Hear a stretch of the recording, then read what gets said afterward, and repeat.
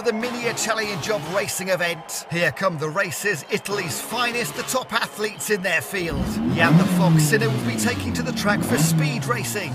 Matteo Berrettini, the hammer, in the silver for extreme racing. And Lorenzo Musetti is the driver for boom. We know how fast they can move across a court, but who knows what they'll bring to the racetrack today. Lights out, away we go. Friction already as Sinner almost collides with Musetti. Berrettini's done well there. He's avoided the clash and found his way in front. No sign of caution here as we're already through the first lap. Berrettini comfortable though, crosses first. His excitement is evident. He'll be very happy with that performance. Extreme Racing take top spot. Round two. Oh, come on, come on. Though he's not happy to hear there's more races, he thought he'd won it already. Off again, looking smooth until that collision with the cone. How costly will that be? Matteo in control coming into the second lap.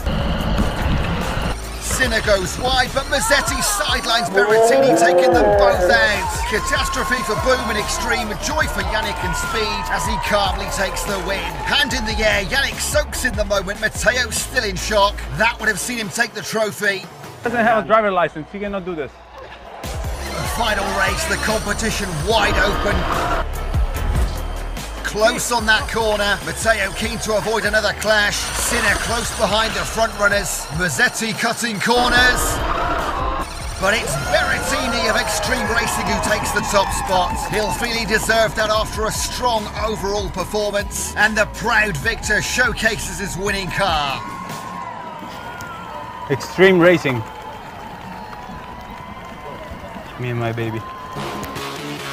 That's all from us here today in Indian Wells. Look out for the next Italian job. The race is set to be even bigger.